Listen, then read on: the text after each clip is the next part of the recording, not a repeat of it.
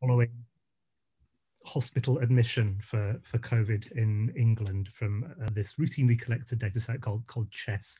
And we're hoping to infer disease severity and hospital resource usage statistics, and comparing the relative merits of these different modelling frameworks for telling us what we want to know. So like I said, this is a part of an entire program all about modelling the epidemic, basically, and there's a big jigsaw puzzle. There's different pieces of modelling. There's the transmission modelling, which is what really gets in the news. That's informed by observed deaths and many other sources of data, and estimates COVID incidents, deaths, the R number, comparisons between regions, and so on. It's a big issue of correcting the number of deaths for reporting delay that we've done some more methodological work on. But this particular work is about outcomes, about the severity of the disease and resource usage, outcomes for people who have contracted the disease. And this work is, in particular, is about outcomes after admission to hospital. So yeah, I refer to you to the link below for more information about this whole program. So the data set I'm analysing in this particular bit of work is called the COVID-19 Hospitalisation in England Surveillance System. It's a surveillance system that was originally set up for flu. It's now been renamed SARI Watch for severe acute respiratory infections, but we managed to get this up, set this up quickly at Public Health England for monitoring COVID data as the epidemic in England began in February, March time. And it records daily individual level data on every ICU admission from all NHS trusts in England. And a subset of those trusts also report individual data on all hospital admissions. And it's that subset which I'll be focusing on in this talk. And the analysis here is also restricted to those who we think got infected outside of hospital. And we're judging that by the positive test was taken within 2 days of admission. And the reason behind doing that is to exclude the hospital-acquired infections, which we think would have a very different kind of prognosis and pattern. So we'll analyse those separately. There's people who are already in hospital for some of the other condition. And we also managed to, Public Health England managed to link this data set to the deaths register. So we've got good follow-up for mortality. Okay, how are we going to model this? This is a multi-state model I'm using. The starting state is hospital admission. That's the time zero of the process. And we will model transitions, what we call them. So this we're modeling ICU admission and death and discharge from hospital. And people can die or be discharged from hospital from either this hospital state or this ICU state. But I should note here that people don't get sent home straight from intensive care. But what we did here was, there was limited data on the dates when people were discharged from ICU. So what we did was we just merged this ICU state with what we call a post-ICU ward stay. So this state 2 is kind of everything that happens after somebody's been admitted to ICU. So the data set gives us all of these dates of these events of interest if they happened mostly. So we observe all dates of hospital admission. We observe all dates of ICU admission, and within a certain length of follow-up, up to the date of data extraction, we observe all deaths. But there's two kinds of censoring going on here. So at the data of data extraction, if somebody has died, then we will know about it because the data was linked to the ONS death register. But what we don't know is whether they've been discharged from hospital. Sometimes we do. Sometimes we know that somebody is in the hospital or out of hospital. But there was a lot of missing data where we thought that this discharge they just didn't record it.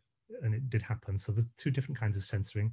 Either they're still in hospital at the date of data extraction, or they're alive, but it's unknown whether they're still in hospital. And we're going to handle this by kind of likelihood-based statistical methods.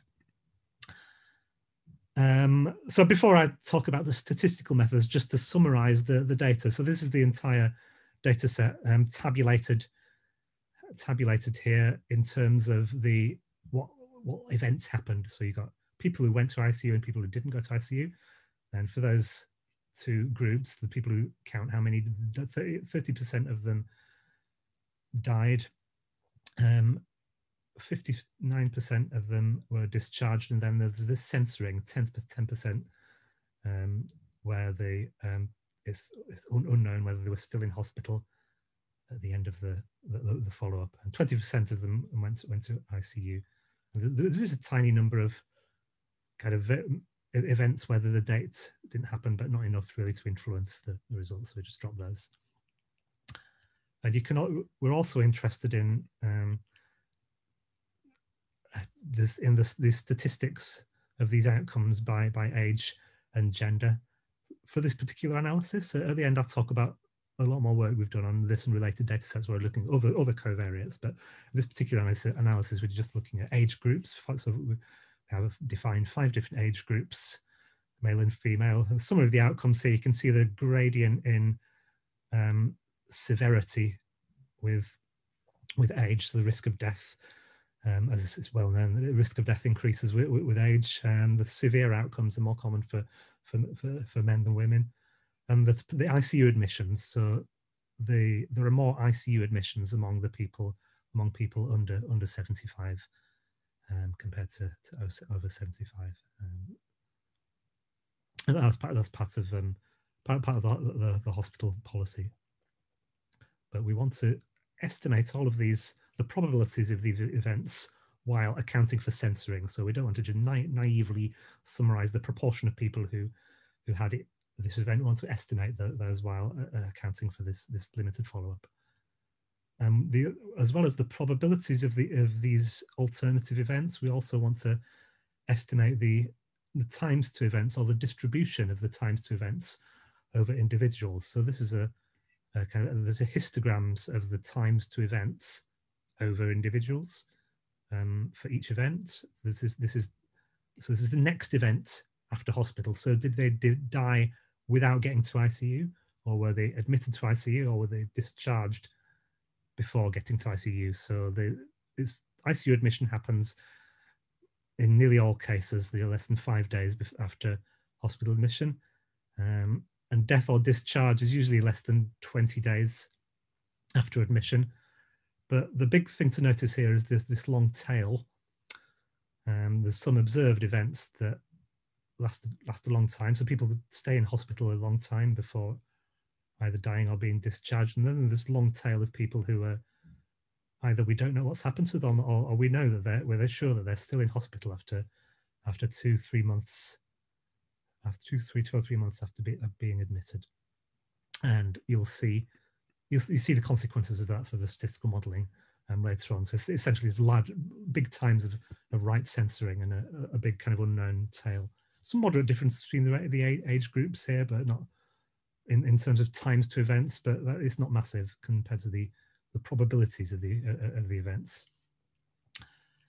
Okay, we will compare 2 different methodological frameworks now for building this multi-state model. So we've got this 4-state model that we want to estimate. I will compare a framework based on cause-specific hazards, which is, I think it's the more well-known way of constructing competing risks, or a multi-state model in terms of hazards of different transitions.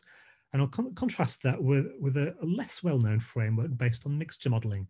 And this has some advantages, some disadvantages that I'll talk about. But both of these methods we will implement in a fully parametric way. And this is an interesting point for discussion, really, about the relative merits of parametric and non-parametric methods. And we did consider both of these ways of doing things, but there's one reason was that the parametric methods gave us more stable estimates at those later times when the data was sparse, and it allowed some short-term extrapolation.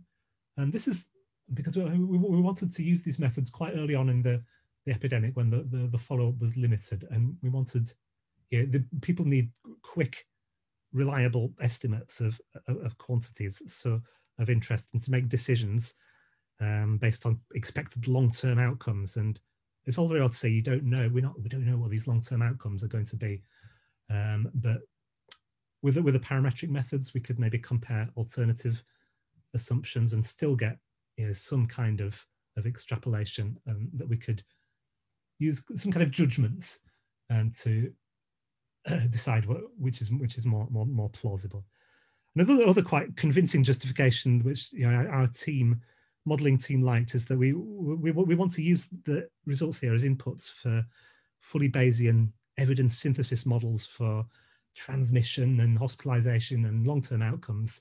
And if you've got everything fully specified as a parametric distribution, then that's easier to slot into these fully Bayesian evidence synthesis. But it is really an open question, and it's just this is what we went for as a parametric way of doing things.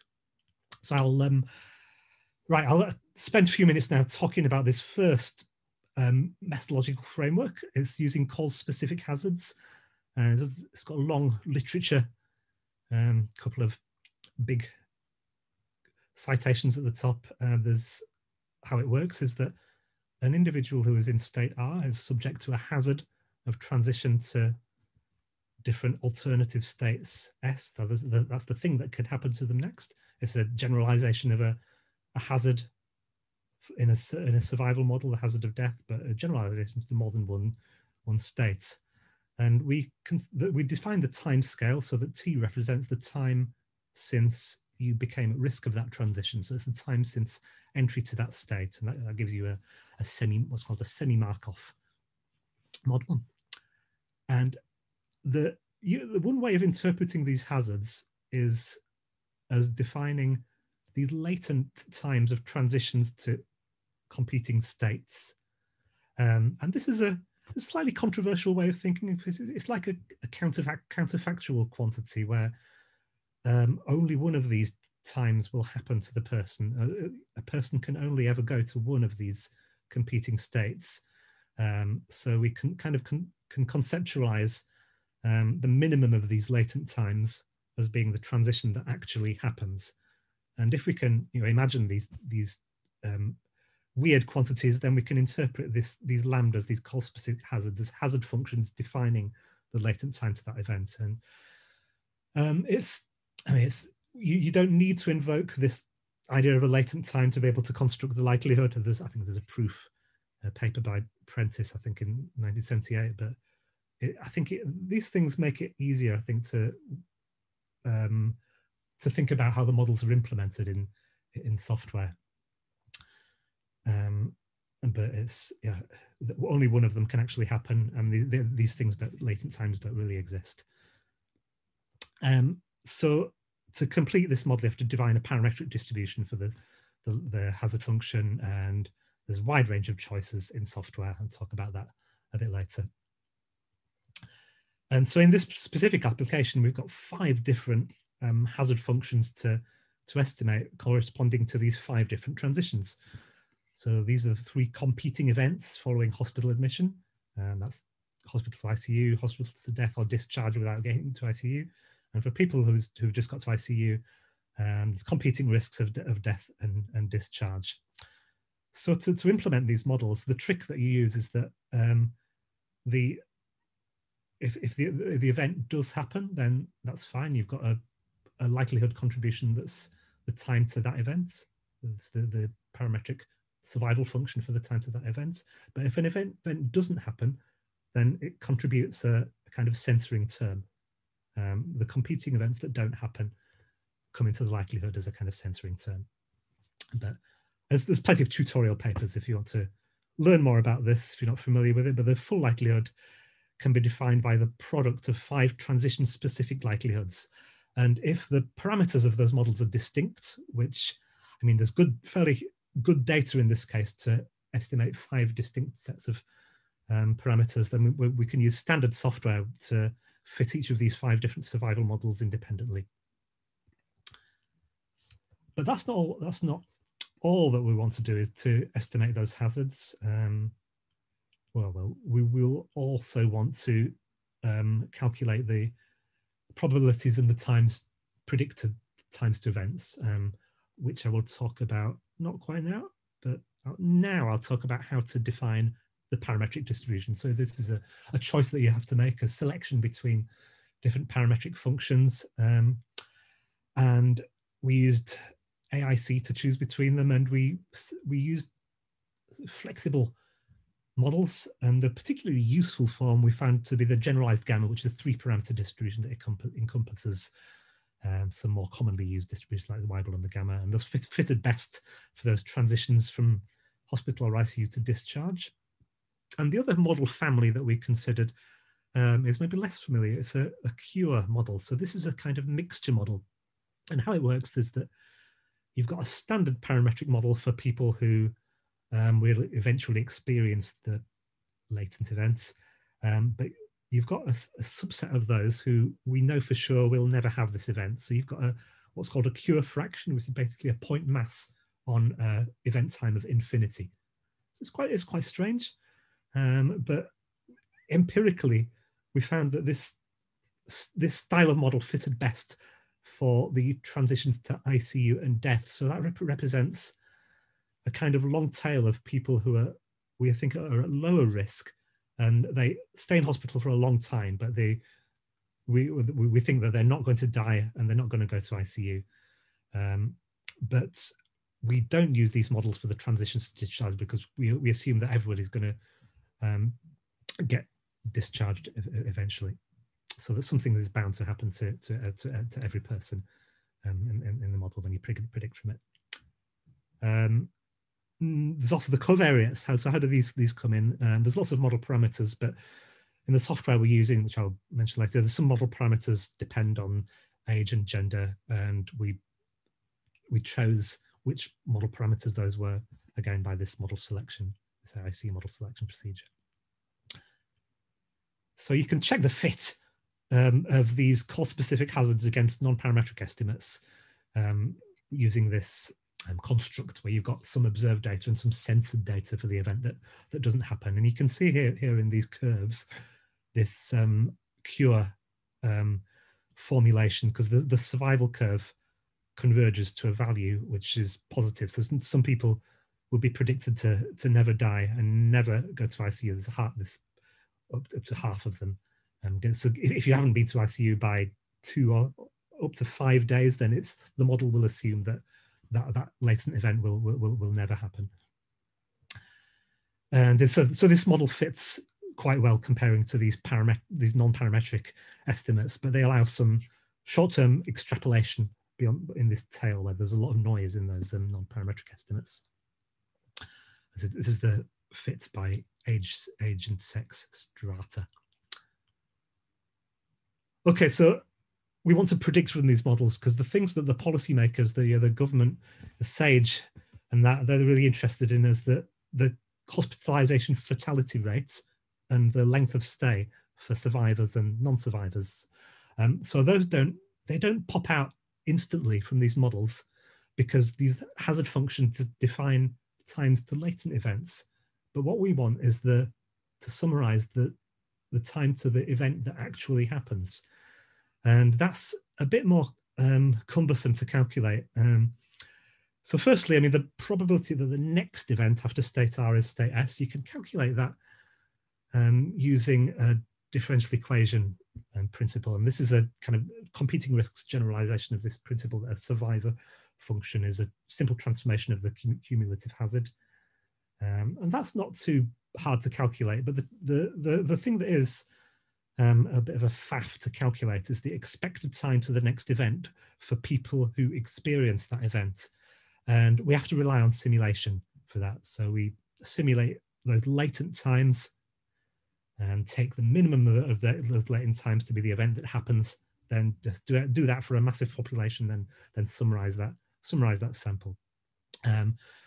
It takes a while of grinding the computer, especially if you want confidence intervals on everything as well by bootstrapping. So, but we could do it. We are within a few hours for the models that we wanted to do.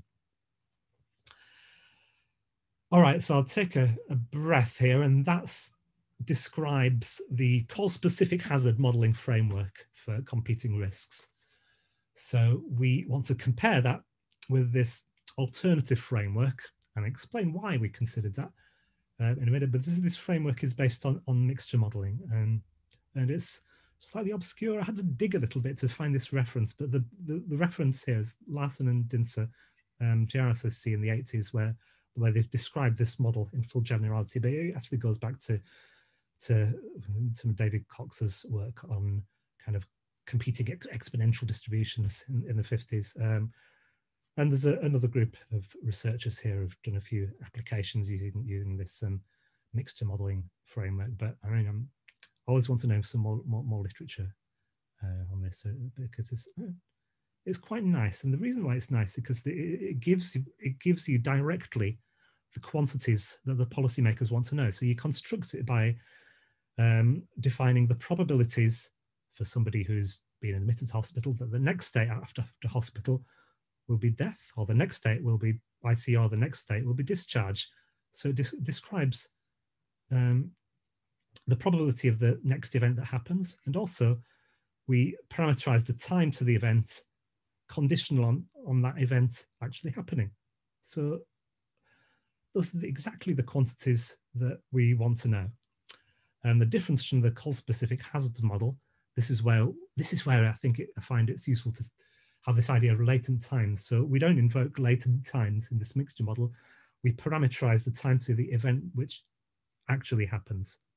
And that's going to be smaller than there's latent times to the events that may or may not happen.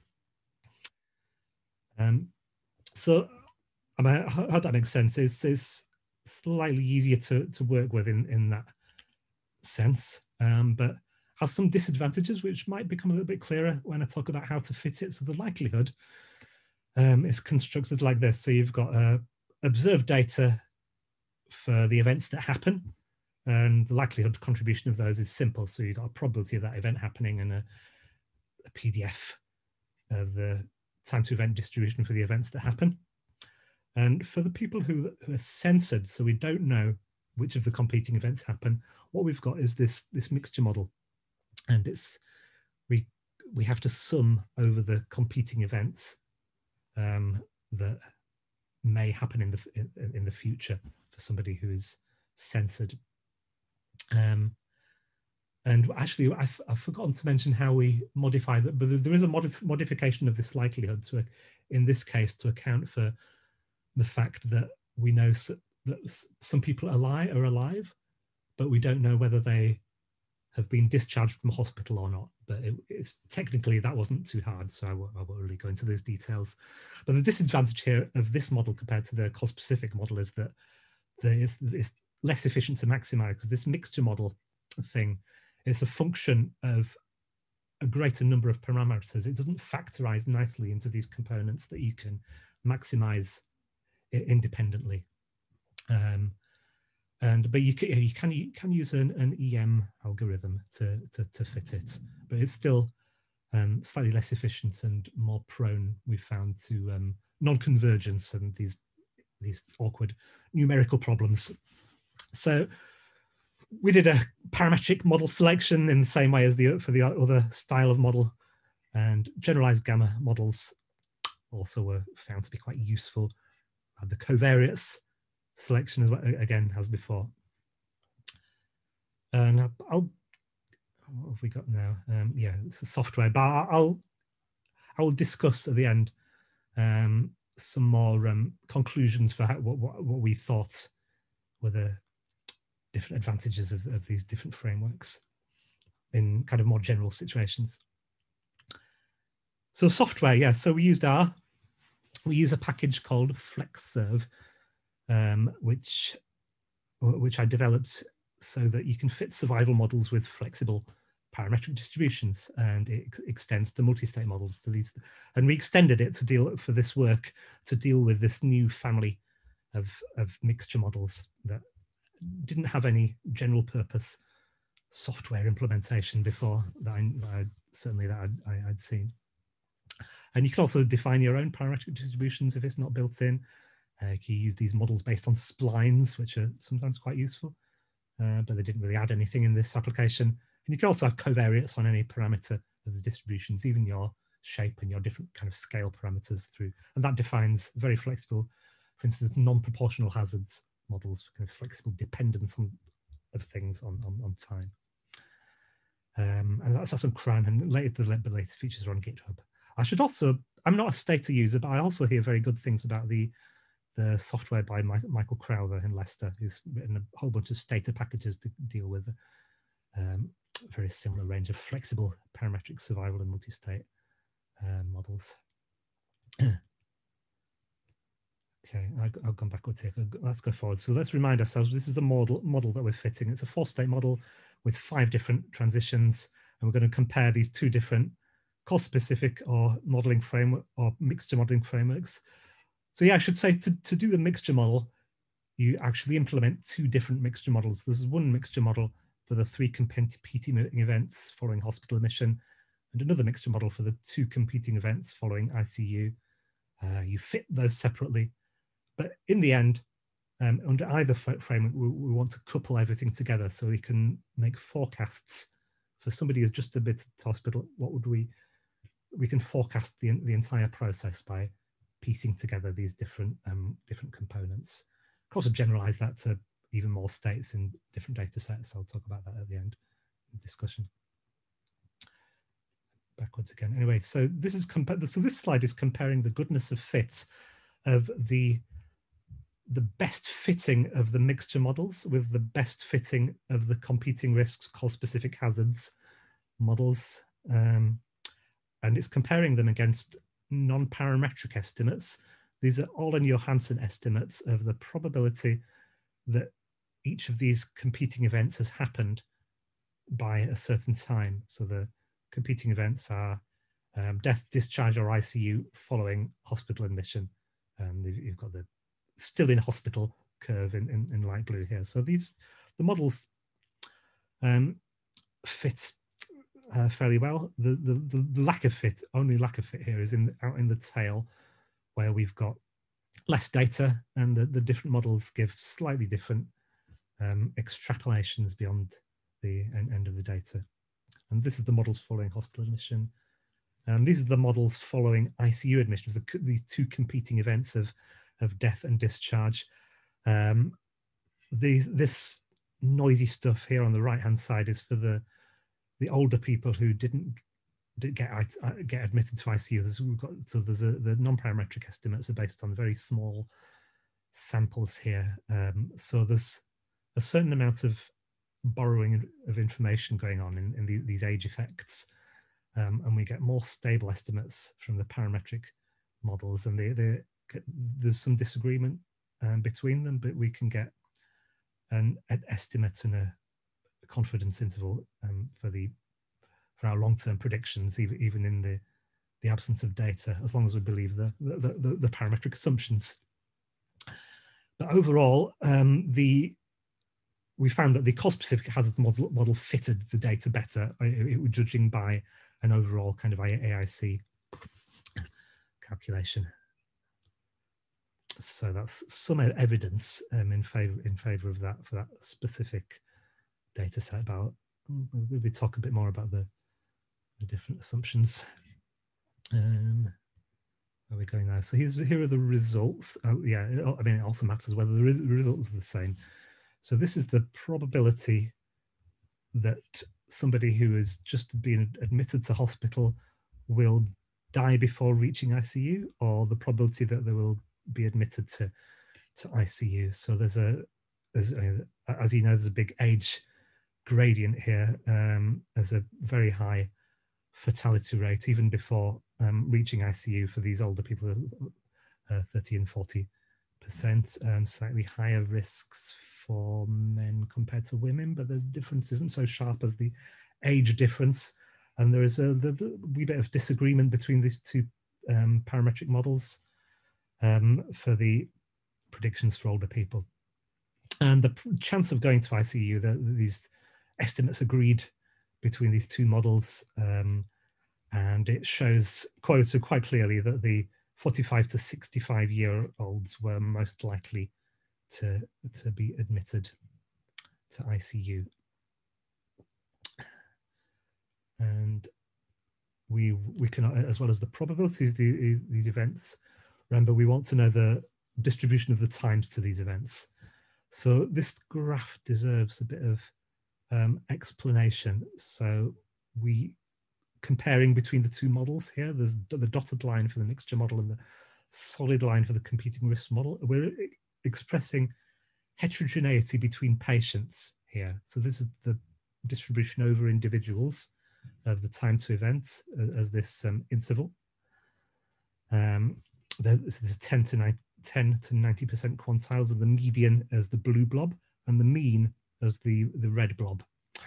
So if we compare between the two models, the medians agree well, but the means tend to disagree for this time to death, and also the upper tail of the distribution disagrees kind of quite strikingly between these two models, especially for the time to death, where the eventual events is unknown, with the censored data where the people who are whose final outcome wasn't known.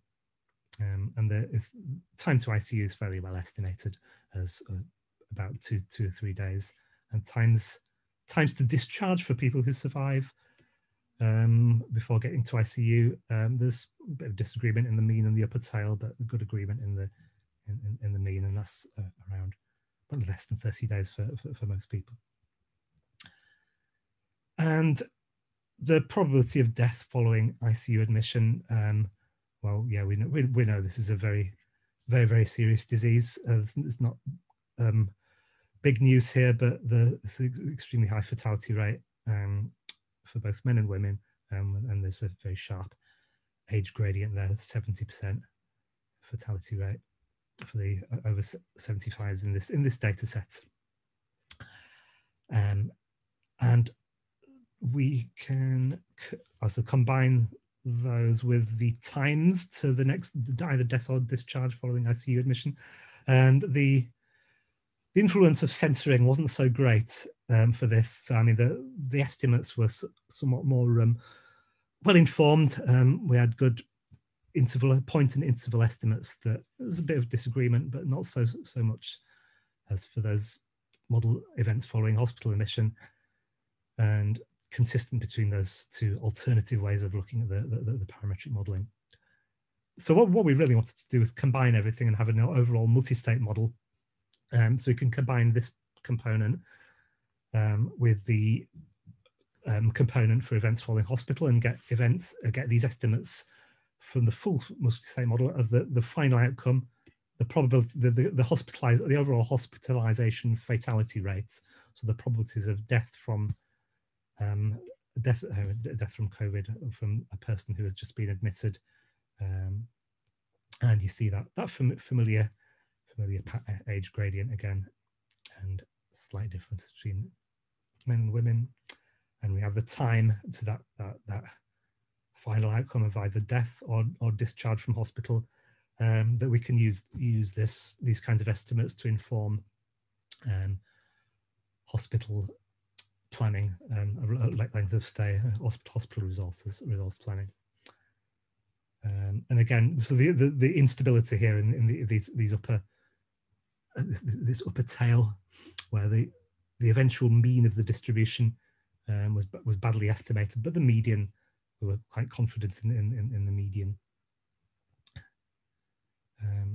And if we were to place our bets on one of these two models, then we would go with the one which fits better, but we would present the uncertainty, but we would acknowledge that uncertainty that comes from the parametric model choice. Okay, so yeah, I think that I won't go into go further into detail of results for different COVID outcomes.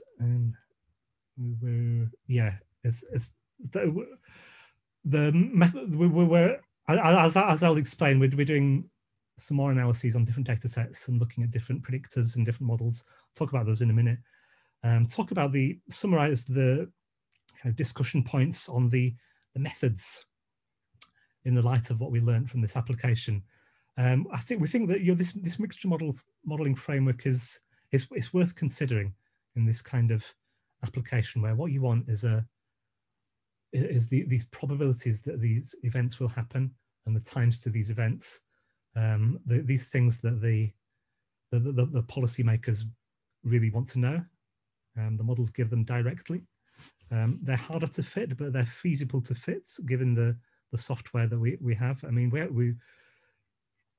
we're pushing them quite hard now because we're trying to put more covariates in them, and I think that's where they start to scale less well, because you've got lots of different competing events, and each of those events might have parameters that depend on lots of different covariates. So that might get you a likelihood that depends on maybe over 100 parameters. And so when you've got big data sets, we've got tens of thousands of cases. I was comparing the relative merits of these two different modeling frameworks. I think they both have their use, and they're both worth considering when you're in a similar application. But we're pushing them quite hard computationally by giving them more covariates, estimating more stuff from bigger data sets. So I think I should emphasize the purpose here was to summarize outcomes for kind of broadly defined population subgroups by age and gender. The things that the policymakers want to know to guide kind of resource usage and monitoring severity of the epidemic at a population level. But you might conceive that in other applications, you'd be more interested in individual level risk prediction, and those kinds of models you might want to stick loads and loads of covariates in, and then the models would face slightly different challenges. I should say there's lots more frameworks for multi-state and competing risks model that I didn't mention. There's this regression on the cumulative incidence curves, this kind of fine and gray and kind of parametric equivalents of those that I didn't mention, that are more focused towards estimating covariate effects, I think, that you might also want to consider in different, depending on what question you're trying to address with the modeling. So yeah, and like any parametric model, it deserves a bit of sensitivity analysis for if the assumptions are sensitive to the what model you're assuming for extrapolation. And I think the big assumption that we were making was that with those cure models, I think, remember I said that we were assuming that everybody is going to get discharged eventually from hospital, but there is a latent fraction who will never get admitted to ICU and never die, or you can infer that they can never die after a certain point from the data if they've lived past a certain point.